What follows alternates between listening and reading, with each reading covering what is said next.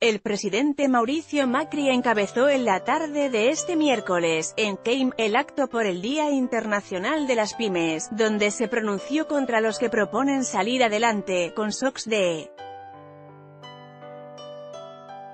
consumo. No hay recetas mágicas. Todos aquellos que prometen que Argentina sale adelante con SOCs de consumo, con revoluciones que no se definen, nos quieren volver a los cuentitos del pasado, dijo el presidente.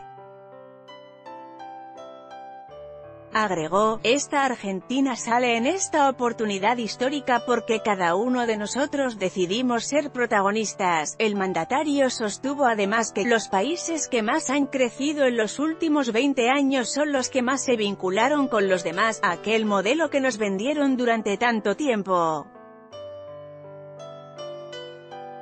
de que asilados nos iba a ir bien no funcionó. En el comienzo de su discurso, Macri dijo que el gobierno está lejos de poderles haber dado las herramientas que tienen pymes en otros países, pero están ahí firmes, bancando la que vengan, las que vayan a venir.